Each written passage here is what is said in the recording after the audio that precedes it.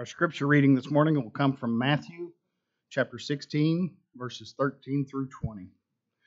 I'll be reading from the New International Version. Matthew chapter 16, verses 13 through 20. When Jesus came to the region of Caesarea Philippi, he asked his disciples, "Who do people say the Son of Man is?" They replied, "Some say John the Baptist, others say Elijah, and still others Jeremiah or one of the prophets. But what about you?" he asked. "Who do you say I am?" And Simon Peter answered, "You are the Christ, the Son of the living God." Jesus replied, "Blessed are you, Simon, son of Jonah, for this was not revealed to you by man, but by my Father in heaven. And I tell you that you are Peter, and on this rock I will build my church, and the gates of Hades will not overcome it. I will give you the keys of the kingdom of heaven. Whatever you bind on earth will be bound in heaven, and whatever you loose on earth will be loosed in heaven." Then he warned his disciples not to tell anyone that he was the Christ.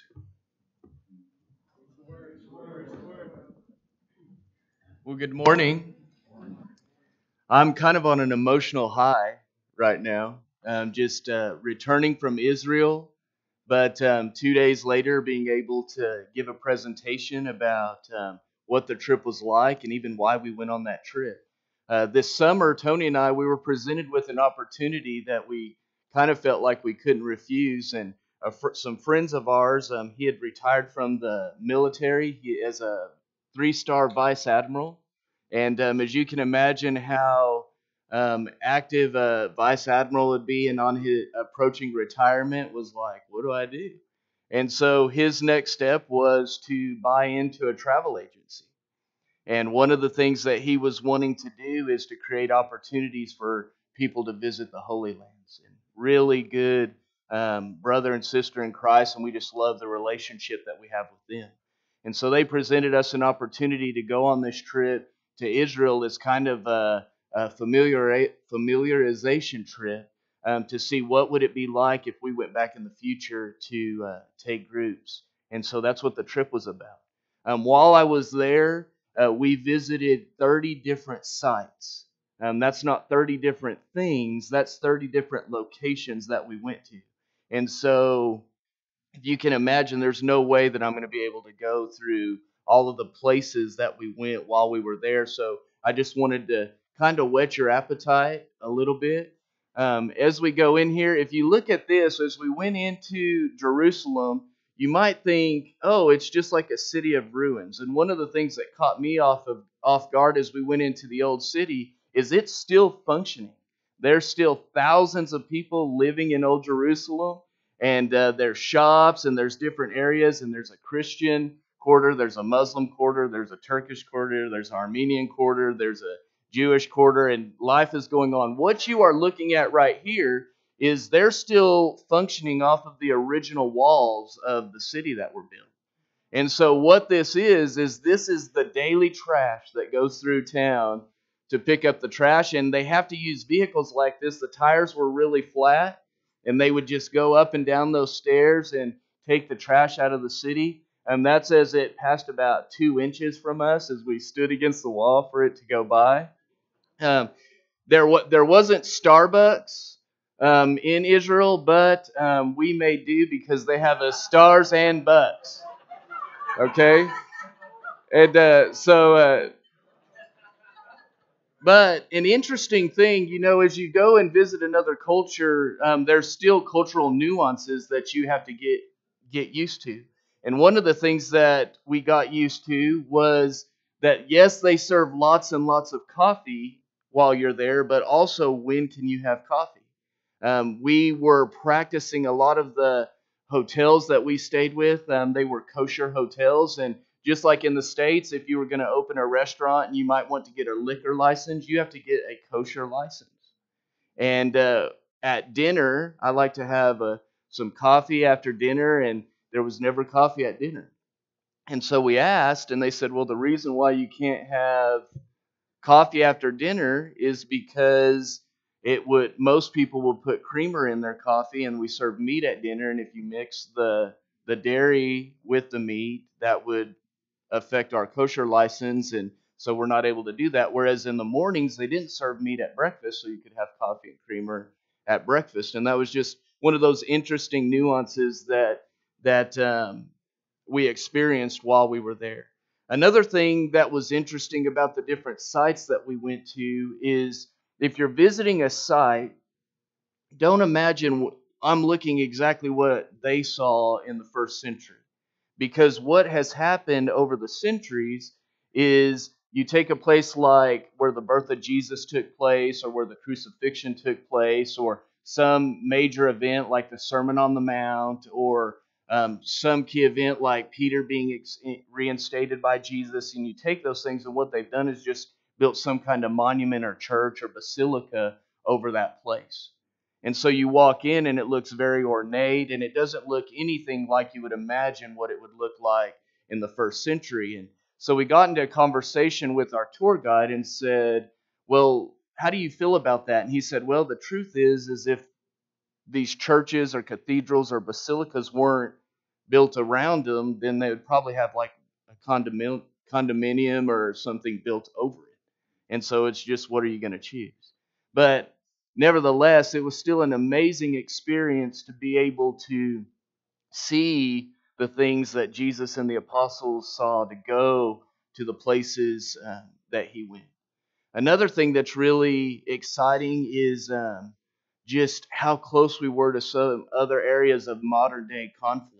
If you look at this picture right now, you may not be able to read it very well, but it says border ahead. That is right there on the Jordan River. This is the more, what I feel like is more realistic place where John the Baptist may have been baptizing people. We went to one place on the Jordan, and it was very pretty and neat and decorated. And I'm like, do they have a water filtration system in here? Because this water is like super clear. So I asked our tour guide, I said, could you take us to where you think it really was? And he said, let me try to work that out. And he worked it in. But the reason why there's a border crossing there is where I was standing, where that picture was taken, I'm in Israel. And straight across from there is Jordan. And if you notice some of the conflict, but right there is a soldier looking at us. You can't see him very well because I took the picture discreetly. And then just off in the distance, just right there on the Jordan River, you can see the Jordan flag flying on the other side. But things like that, or we went to the way north part of Israel and we were looking at Tel Dan, where the tribe of Dan was, and just right there you can see Lebanon. I said, man, we're just so close. I want to just walk over there, just say that I went to Lebanon while I was there as well. And he said, well, if you notice all these giant signs, there's landmines all throughout there because of conflict that's taken place over recent years. And so we're in a place visiting the Holy Lands, but also walking around in, you just cross a border and you're entering into places where there's been recent conflict. That being said, at no time did Tony and I feel like we were in danger or that we were getting into some kind of trouble. It was an amazing experience. Another thing that was interesting, in your mind, you might have imagery of what something was like in the first century. What do you guys think that might be? Any guesses? Yeah, it's a manger.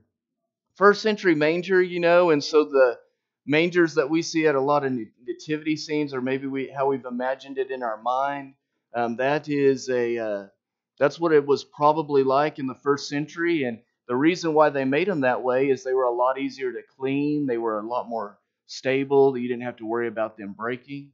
Any guess what that might be? This is whenever I visited Cana in Galilee. That could be a little hint to you guys. That's a water jar. Okay, that's a giant water jar. You look in there, that's where all of the water would have gone. And so when Jesus did that miracle of changing water and wine, you're like, man, that was a lot of wine, because it wasn't just one water jar. But the reason why it's designed the way that it is those thick walls are actually what keep it really cool. And so that's the way that they designed it the way that they did. This right here was, while we're on the trip, there, as I mentioned, there's some I can't cover everything that we talked about or saw while we were there, but there were a few places that really impacted me, and I wanted to share a little bit about this. But this is just right on the edge of Galilee. But this is the site where they think Jesus reinstated Peter, where the great catch of fish took place.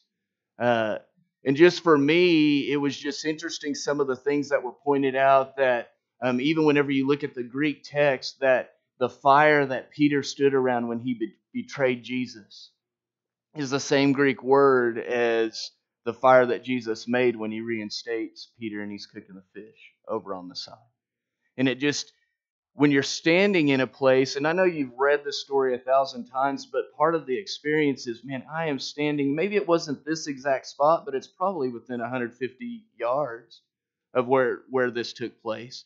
But just standing there and reading through those texts afresh and realizing that all of us are sinners, all of us have betrayed Jesus, and just as much as Jesus reinstated Peter, he wants to reinstate us, and he just wants us to be part of that. So that was a really powerful moment that I had as I stood right there on the edge of Galilee.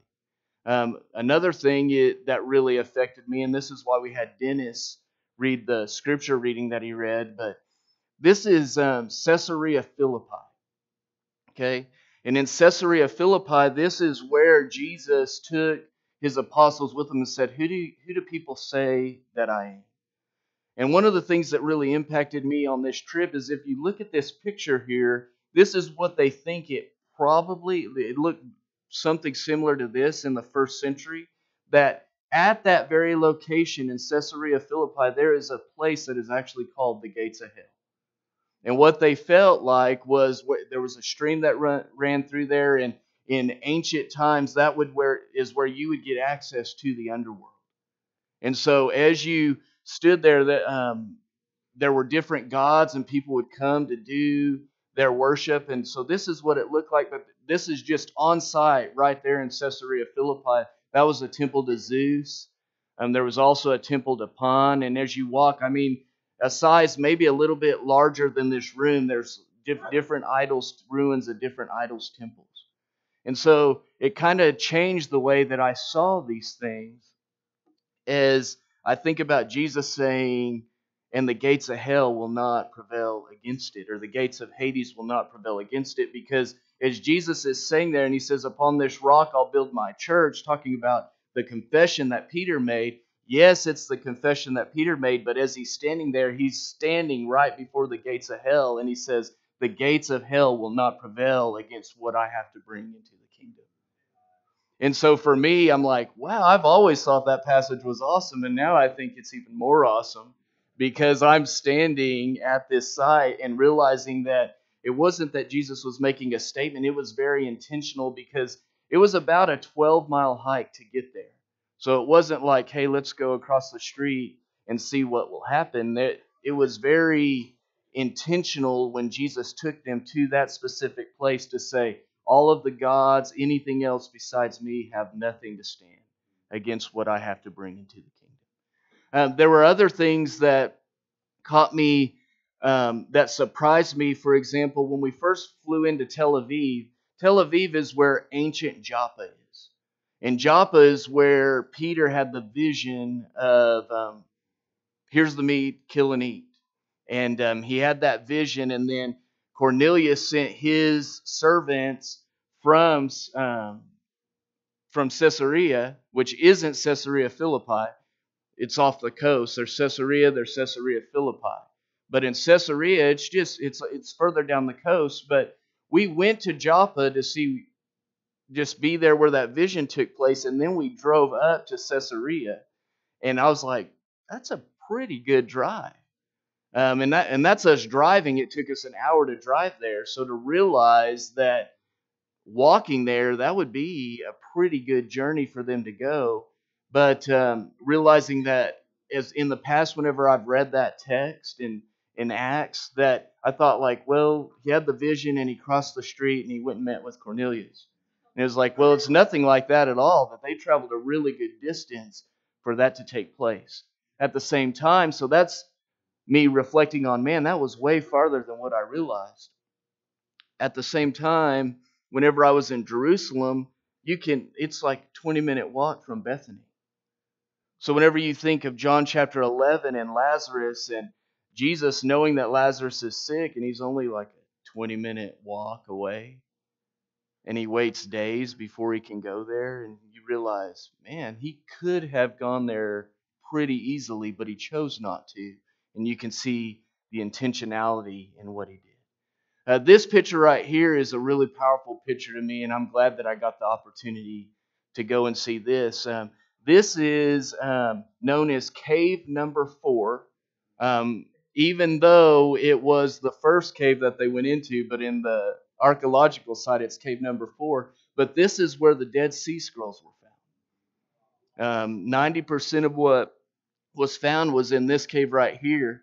And it's just a little boy. I think a lot of you have heard the story, is just throwing stones as he's herding sheep, and he hears a crash that doesn't sound like a normal crash, and he goes in and he finds these scrolls. But the reason why this find was so powerful is because before, the earliest manuscripts that we had were maybe around 6th century of what we're reading, and so a skeptic would say, well, you don't know if they've changed the text. You don't know if there's something different. And so a lot of these texts that were in these scrolls date back even to the 1st century. And as they began to look at those texts, they could see that they were exactly the same as the text that the Jews are reading today, which confirms the preciseness of everything that took place in the translations that they were doing. This is where it was found, and this is what led to all of this being excavated. As they began to excavate all of this, they realized that this was actually a city. They found bathhouses and places for ceremonial washing. But another thing that is really interesting to me, and some of it may be speculation, but just the fact that it was said was really powerful to me, is if I'm looking at that cave right now and I turn directly around, I'm looking across the Dead Sea. And as I look across the Dead Sea, there's a mountain in the distance, and that's where Moses stood to overlook the promised land that he wasn't able to enter into. And so a lot of people think that it was very intentional that it's at this location where they were trying to flee, kind of like how when the United States was beginning, they left so that they could have their religious freedoms. This is all taking place in the 60s, right before Titus comes in and destroys the temple. And so as people fled, they fled over to this area where had their life going on here, and then the scrolls ultimately ended up being placed in these different caves. So that was really powerful for me to realize that the scriptures that we are reading today are just as accurate today as they were years and years ago. This was a moment for me. That is an olive tree. Okay, and this is in the Garden of Gethsemane. And as you look at this, that one there on the right, that's over 2,000 years old. And I'm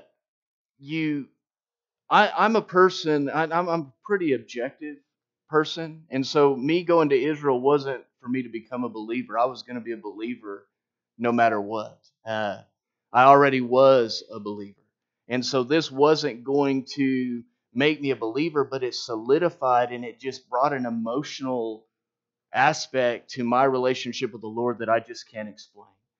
And there is this moment that I had that everybody was walking around in the Garden of Gethsemane, and I'm standing here, and I kind of went off on my own, and I'm just reading through all the Gethsemane passages. And then as I'm reading John chapter 17, I'm reading through that whole prayer in John chapter 17, and it was 12 o'clock.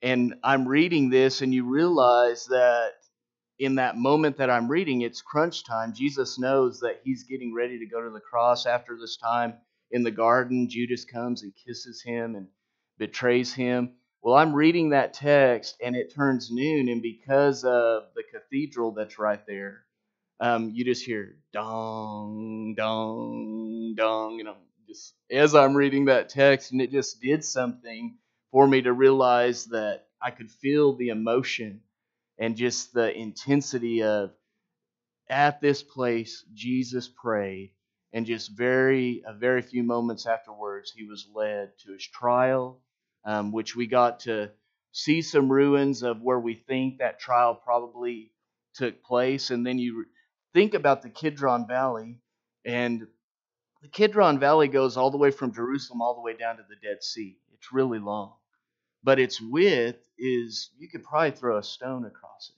Well, maybe I could. You probably could. But I'm guessing my guess is maybe 300 yards straight across. And so it's not as big in width as you would imagine in your mind.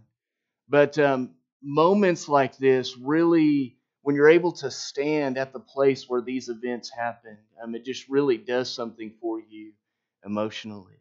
That's within the Garden of Gethsemane as well. This right here, I'm sure you guys know what this is, but this is the wall, right, where everyone goes and prays. And I was joking with Paul this morning. I said, and it's not any different than churches in the United States. There were way more women there than there were men. And I think just women are more spiritual than men. But they're standing there, and as you know, they're praying for the Messiah to come.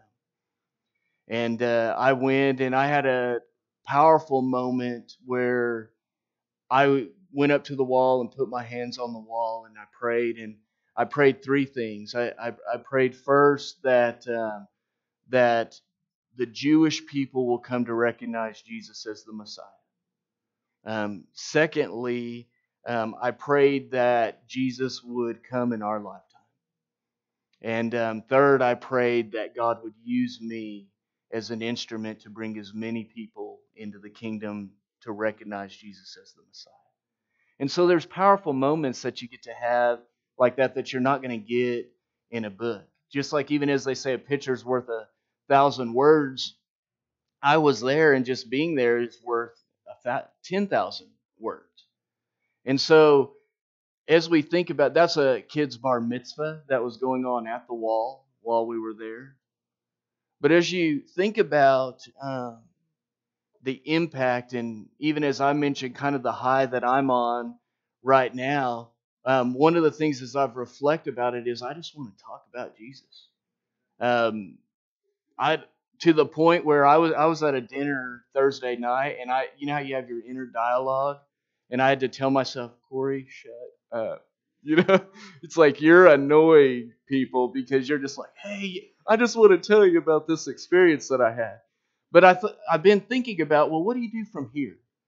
What do you do with that experience, especially with the opportunity that Tony and I had to be able to go and see these places? And the thing for me is, I don't want it just to be for us. I want to create an opportunity for as many people to have the same experience that I had as possible. I've already had some conversation with Jeff Smith about what if we work together, AIM and disciple trips, to create senior trips. And we had a senior trip where we took groups of people there to see it, and they're on this high. And then we said, what if you wanted to take part in the mission of God as the next step of having this experience?